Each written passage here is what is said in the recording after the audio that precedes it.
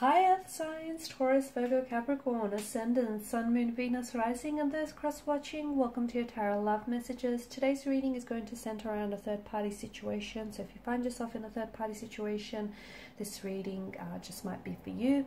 So we're going to go ahead and see, what's going on in this situation. What will be the future or the outcome here of your connection. It is going to be a general reading, guys. Please just keep that in mind. If you're after a personal tarot reading with myself, please feel free to reach out and inquire. I will be listing my email address just below the video here. Otherwise, let's go ahead, give the cards a shuffle, and let's begin.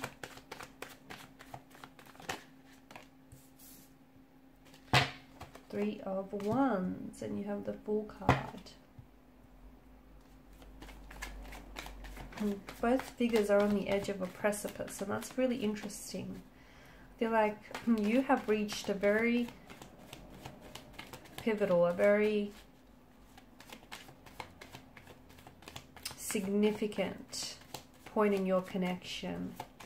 It feels like it's a make or break, to be honest with you.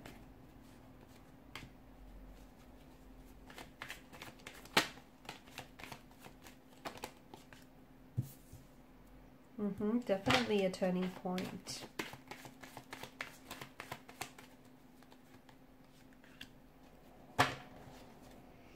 Okay. We've got 2 and 3 of Wands here.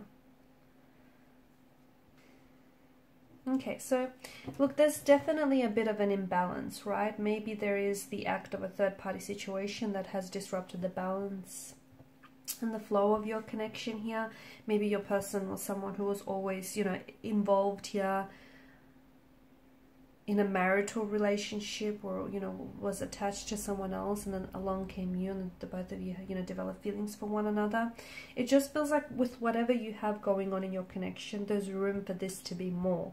But unfortunately, I do feel like there's, a bit of a scattered energy as well. I feel like your person is coming across as a bit of a non-committal type of energy. So they're not fully committed to you, just as they're not really committed to their person here as well. So they're kind of in between, they're straddling the fence, and it's not fair to you. It's also not fair to this third party, energy as well, because it just feels like they're neither here, they're not neither there. They kind of want to have their cake and they want to eat it too. And the more that you're allowing this or tolerating this, the more that you're sort of kind of enabling this behavior as well. I do feel like there's going to be, I do feel like right now it's like you're on the edge of a precipice. What happens next is absolutely important, because not only is it going to set the tone for the future of your relationship, but you will decide, what will be the future of this connection, this relationship here. I do get a message that if you guys are wanting to work on things, I don't know if some of you are trying to fix something at this stage. This is like a fix-it card. So I'm getting that if you guys had some sort of conflict, disagreement, altercation, the message I get for you there is it is fixable, it's salvageable. So as long as you both want to work through it. There's also 2 sides to every coin and pentacle. So really try and consider things not only from your perspective, but also from their perspective, because things are looking a little bit different from their perspective, from their angle. So you might want to consider that as well in the process. Yeah, I just feel like some of you are getting to the point where maybe you no longer want to tolerate this situation. Okay, maybe you feel like it's feeling a little bit crowded. Maybe their indecisive nature, or the fact that they can't commit to you, or the fact that they do have commitment issues. Okay, it's a non-committal type of energy. The Fool is very restless. The Fool he doesn't have an anchorage. It's very hard to pin his energy down. He's always on the search or on a quest for something. And your person feels a little bit restless. They feel like maybe they're not emotionally available. Maybe, they want you, but they might just want the convenience of a relationship, minus the commitment here. So I feel like the both of you might not be on the same coin or the same pentacle about this situation. I feel like the both of you might want 2 very different things here. But just be careful, because I feel like some of you have been accepting less than you deserve, or you've been tolerating here something that essentially has been damaging here. There is a new beginning indicated in the cards for you, and a significant turning point. Either this connection is going to come to an end here, because I feel like some of you are caught up in a web of lives. Your person here is you know, your person here isn't being very entirely honest here. They may tell you that they're going to leave the third party situation, but they never do. And they keep stretching it on, and you keep believing their lies because they're sugar coated and because, you know, they sound good, right? Some of you, I feel like you are a part of the lie here. I feel like you're a part of the equation. Some of you, I feel like, you know, nothing that they say adds up, or something about this situation doesn't add up. And if you find yourself in that space, it's because the truth is being left out of the equation here. So right now, you are absolutely at a very important stage of your connection, because I feel like some of you are finally going to draw up some boundaries here. Okay, some firm, some rigid boundaries, and you're finally going to send the message of what you will or what you won't tolerate. And you know, I feel like some of you are going to want for a decision to be made, for an ultimatum.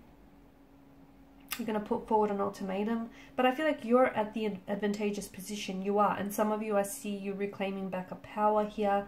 You are on the edge of a precipice, so that means that either this is a connection that's going to begin, like the two of you will have your beginning here. They may end things with their third party situation, and they may begin things with you. Or I feel like you may be cutting ties with this person here, and you might be you know, setting yourself onto a whole new beginning. Just make sure this, with some of you, I feel like you're not really seeing things as they are. You're seeing things as you want them to be. Some of you are, you know, it's really hard for you to walk away from this person, even though time and time again you tell yourself that this isn't healthy, and, you know, you're being treated like an option, not a priority, and you're going to walk away from this person, but you never do. That's because what makes it really hard for you, and, you know, what makes you stay, is the illusion. Okay, the false narrative that you tell yourself, that they're going to change one day, or they're going to pick you, or that, you know, the illusion of the life that you could have had, or what could have been between the both of you. That's what keeps you stuck. But that's what you have to realize, that's all it is an illusion. It's a fabrication of your mind's eye of what could have been. If it could have been great, if it could have been this, if it could have been that, it would have been. Okay, it exists not in reality, but it exists in the imaginational realm here. So, you know, if you detach from the illusions, then you will be able to detach and disassociate yourself from the situation, and you might just find, you know, a way to crawl out of this web. Because some of you, I feel like, you know, you guys are really deep into this rabbit hole. There's a lot of layers and complexities, and I feel like the truth hasn't always been served in this connection, and some of you have been lied to, whilst others have been a part of this equation. You have been a part of the lie. Look past the illusion, look past the glistening illusion and the allure of what could, you know, what this connection could be, or what could have been, because that's what's keeping you stuck. That's what's keeping you attached to them. That's what's keeping you staying. Because, you know, notice the Seven of Chalices, they don't all bear desirable gifts. Some bear undesirable gifts. So you choose to look at this person, and you choose to look at the situation and see the good about it. But what about the bad? What about their bad traits? Their, you know, their lies that they tell you, the way that they mistreat you, or the way they treat you like an option and not a priority.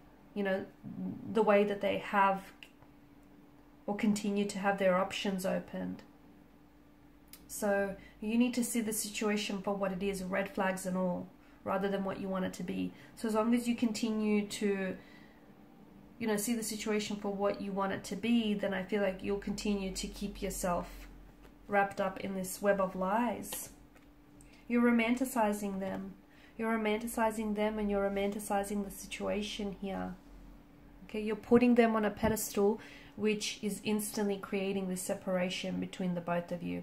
I also feel like there's going to be, I did mention, there's going to be something very, like a huge turning point in this relationship, and that's either going to end things, or it's going to begin things again for you, but in a new way. It feels like it's a new beginning, a turning of the leaf. But for a lot of you, things are ending. They're coming to an end here, because you've noticed that, you know, you've been in a hamster wheel with this person, and round you guys have been going here. And I feel like this is going to hit them like a ton of bricks. Or is it them saying something to you? Them dropping a bomb, coming forward with a confession of some sort, or this is you perhaps. And this is really unexpected. I see someone being very taken aback by someone's real, like, very raw, very pure honesty and transparency here. Alright guys, and these are your messages. Thanks as always for watching and listening. Please show your support by liking, sharing and subscribing. Thanks guys again.